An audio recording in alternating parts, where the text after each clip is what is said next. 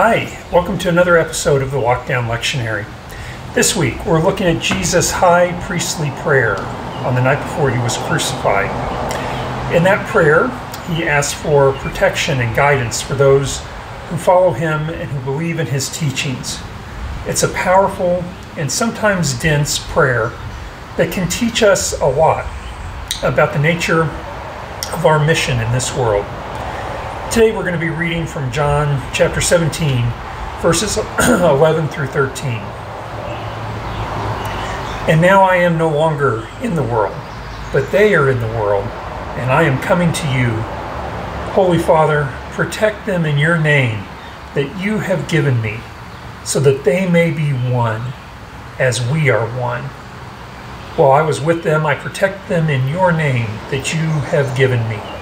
I guarded them, and not one of them was lost, except the one destined to be lost, so that the scripture might be fulfilled. But now I am coming to you, and I speak these things in the world, so that they may have my joy made complete in themselves. This is one of the places in John's Gospel that you can find the source of the United Church of Christ's motto, that they may all be one. It also appears a few verses later at the end of chapter 17. The UCC adopted that motto at its founding in 1957 as four distinct and proud denominations came together to form a more united church. Of course, the idea back then was that this move would be the model for the larger church, a movement towards overcoming obstacles based on subtle theological differences and traditions of practice in different religious traditions to unite the church for a singular mission in the world.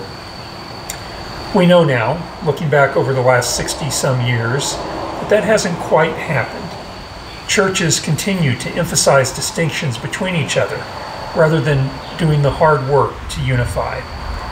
And we see the same thing in our culture and politics. Division and divisiveness rule the day, and it seems that those who are on the extreme ends of the social political spectrum seem to push farther away from the middle rather than move towards moderation and tolerance. It can be hard to embody that early spirit of ecumenism that the UCC represented at its founding, and it can be hard to imagine that in our broken realm of political and economic division that we, as the children of God, will ever decide on our own to be one. But that's what Jesus prays for. He prays that we might be able to overcome ourselves and our individual wants and desires to unite and come together for the good of the world and the glory of God.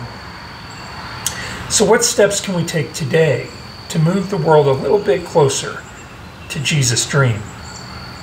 It can be hard sometimes to even see where to take that first step. Praying for that unity would seem to be a good place to start, but this is something that won't be solved with just thoughts and prayers. This is a goal that's going to require some action.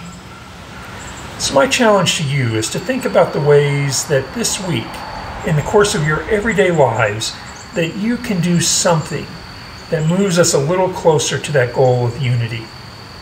It might be as simple as reaching out to the person in your office that doesn't seem to fit in with everyone else. Or maybe it's getting involved in a ministry that seeks to serve a portion of the population that you don't normally have any contact or experience with. And may those simple actions serve to broaden our perspectives on life and our work towards unity. Let's pray. God, it is our hope that we may all be one. Give us the strength to make unity a reality. Amen. Thanks for joining me again today for the Lockdown Lectionary. Be sure to check out the musical selection in the comments below. And if you found today's devotional to be helpful or inspiring, be sure to share it with others on social media. I'll see you next time. But in the meantime, be safe, stay at home, and wear your mask. Peace be with you.